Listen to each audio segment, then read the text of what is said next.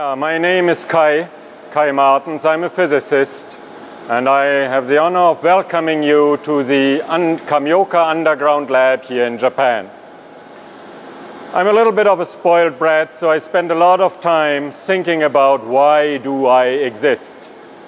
This happens to be the number 5 question of the IPMU list of most important questions. Why do we exist?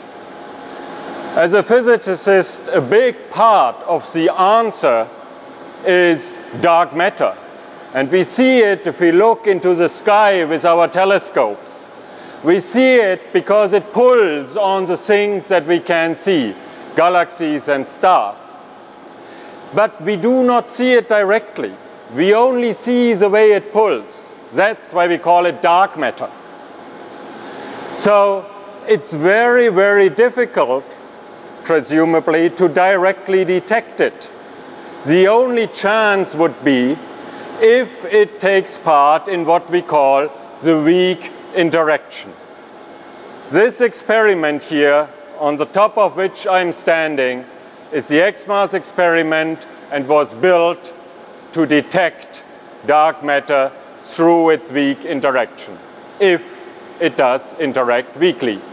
Weak interaction, unfortunately, is a physicist's way of saying that almost nothing happens. So we go underground, we go into a mine and build a 10-meter water tank to shield the 80-centimeter diameter liquid xenon volume at its center from radiation. Around the xenon is a high-tech copper ball that is connected to computers and watches everything that is happening in the xenon. And my duty now as a physicist is to go back to my computer, analyze the data, to figure out the answer to the one question that will not let you sleep at night anymore, which is, does dark matter interact weakly?